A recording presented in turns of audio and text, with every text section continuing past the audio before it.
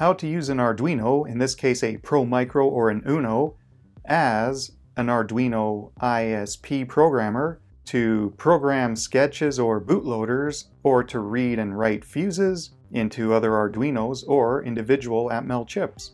Over at the Arduino page for using Arduino as an in-system programmer to program sketches or bootloaders, they have all kinds of info. You can go check out what they have. They describe how to wire it up, set it up in the IDE and utilize it in various cases. They talk about the pinouts, and for the stuff I'm doing today, everything is 5 volts. I'm using 5 volt boards to do the programming, and I'm using 5 volt boards as my target device. They talk about how to handle 5 volt and 3.3 volt devices, and one way is to just run everything at 3.3 volts. The Mega 328P on the Arduino Uno can run down to 2.7 volts, and the signals can also be level shifted in between the boards. Today we're only looking at 5 volt to 5 volt. They show various wiring diagrams, so in the end, all that's needed, we have the SPI pins as well as an output on the board that's going to be the programmer, and that output will control reset on the target. And also 5 volts and ground will be common between the two. So whatever board's the programmer, the SPI pins are connected 1-to-1. The programmer's output that's controlling reset goes to the reset input on the target. 5 volts and ground are just connected directly. So the target's being powered by the same 5 volts as the programmer. The programmer will be plugged into USB. The target will not. And then the host system that's doing the programming will just treat this as a programmer and this as the actual Uno that you're trying to program.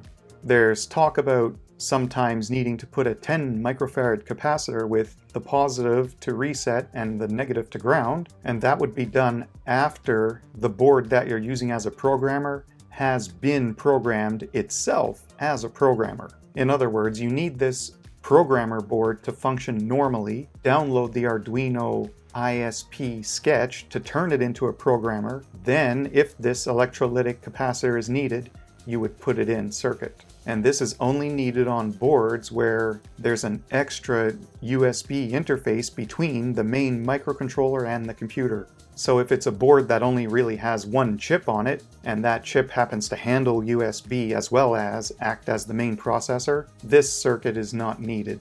Here's the Uno Rev 3 schematic, where you have the main chip, the 328P, but an extra chip as a USB interface. In this case, the DTR from USB is tied into the main reset. So here's the reset on the actual headers of the Uno, and it's going directly to the reset pin on the processor. The reset pin also is pulled up because it's an active low, and reset can also be controlled by DTR when the computer is going to do some programming.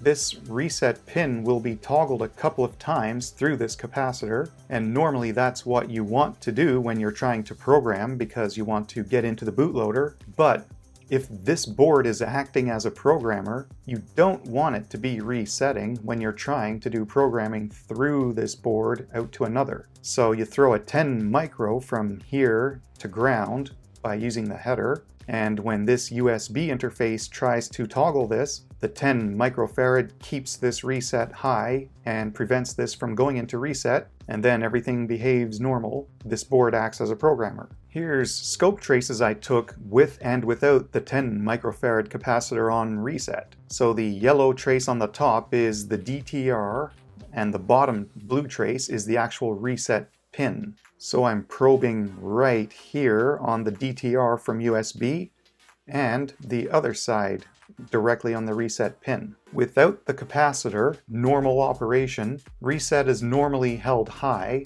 and it goes low to trigger a reset. So when the USB circuit uses the DTR to try to bring reset low, without this extra capacitor, the reset pin actually does go low, and the Arduino that's directly plugged into the computer will have its reset pin affected. With a 10 microfarad, when the host tries to trigger the reset on the main programming Arduino stays high. So the sketch in the main programmer Arduino stays running and just waits for further instruction from the host. Here's the setups I'm using. First, I'll use an Uno as a programmer, and then another Uno as a target that I'm going to program. And this is how it's hooked up. This programmer is going to be plugged into the computer's USB. This one is not. This one gets its 5 volts and ground from the main one. Once this has been programmed with the Arduino ISP sketch, I will install the 10 micro capacitor to keep this one from being reset when it's trying to program this one. So these 3 SPI pins are connected 1 to 1 between the 2 boards, and then this digital 10 acts as a control to reset the target. I'm also using a Pro Micro as a programmer. All I do is I program the exact same Arduino ISP sketch, no changes, and this is all 5 volts, so I take 5 volts and ground, power the target. Again, the 3 SPI pins are going 1 to 1, and the output that controls reset goes directly to the reset of the target. We have the Arduino ISP sketch downloaded into the Uno. That's available under Examples Arduino ISP. And the Arduino USB serial port is this right here in my case. So I also have a terminal window open here. I have the ATMega 8515L and the ATTiny 26L. So on each of these chips on the breadboard, I have the power and ground pins with a 100 nano decoupling capacitor on each, and then I have the SPI and reset pins hooked up. So one by one, those will go to those programming pins on the Uno. When you upload a sketch from Arduino and it compiles it, it uses AVRDude to actually communicate with the programmer to program the target. So we can do that ourselves outside of the Arduino environment. For example, right here I have a command line to just go in and read the low and high fuses out of an ATTiny 26 device, using this Arduino programmer as an AVRISP programmer, and I'm using AVRDude stored on this USB flash drive where I put AVRDude as well as the configuration file for convenience, and I'm using my serial port that represents the Arduino that's plugged in right now, and baud rate 19.2K. So when I use this command, it will go talk to this programmer on this serial port at this speed, talking to this chip to read the fuses, and AVRDude is what's doing it. So let's see what happens.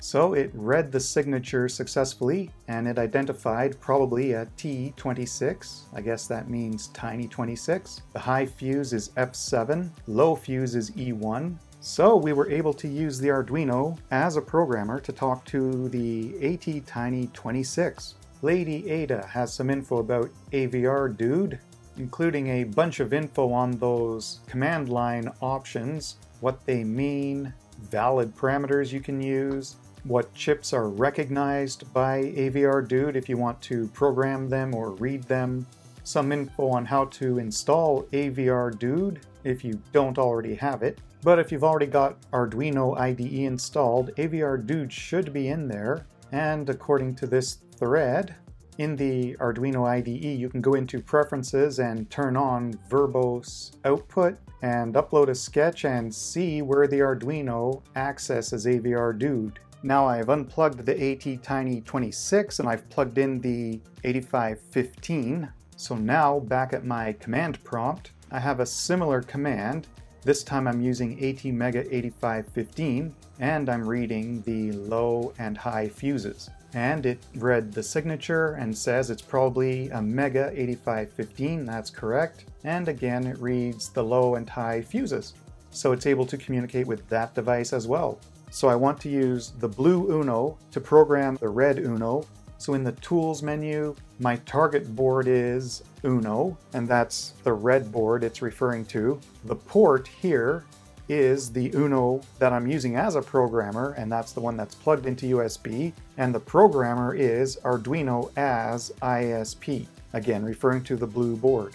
So the Blink sketch is loaded and configured for pin 2, so now instead of sketch and upload, I say upload using programmer. Says uploading, lights are happening, and the sketch is in. Now the LED on the target device is showing that we have a sketch in there. Now that I know I can program a sketch using one Arduino as a programmer, I'm going to put a bootloader into the target board and then see if I can confirm the bootloader is working. Making sure everything is still configured correctly, the target breadboard is an Uno. I'm using an Arduino as a programmer on this USB port. So if I just say burn bootloader, it should put the Uno bootloader in the red Uno. It says it's burning bootloader and it may take a minute. Lights are blinking.